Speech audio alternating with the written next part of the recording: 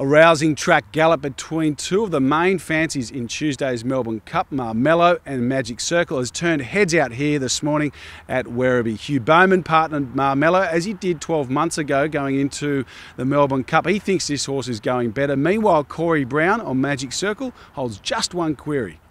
I was a lot happier with him this morning. He was a lot sharper. The other morning he was very flat-footed getting around the turn, so this morning he was a lot brighter, a lot more up underneath me in the bridle, and yeah, happy with the way he worked. But I've got a little bit of a query with the weight. I would have loved a lighter weight on his back, but he's definitely the right horse to do it. He's a tough tradesman-like stayer, and yeah, I'm really happy to be riding him. Meanwhile, Marmelo looks in really good order going into the Melbourne Cup. He just shaded Magic Circle over the concluding stages of their gallop this morning, and Hugh Bowman's really pleased to be partnering him again this year. I was very pleased with it.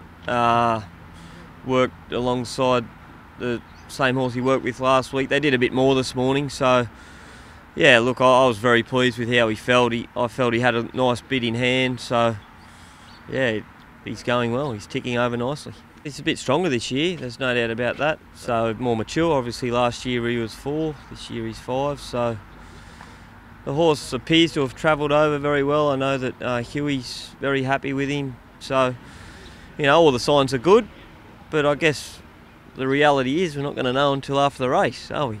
It's well documented that Huey wasn't so keen on running last year in the Caulfield Cup, but the decision was made to run him, and he ran very well, which gave us all a lot of confidence, including the public, going to the Melbourne Cup, because he did start favourite.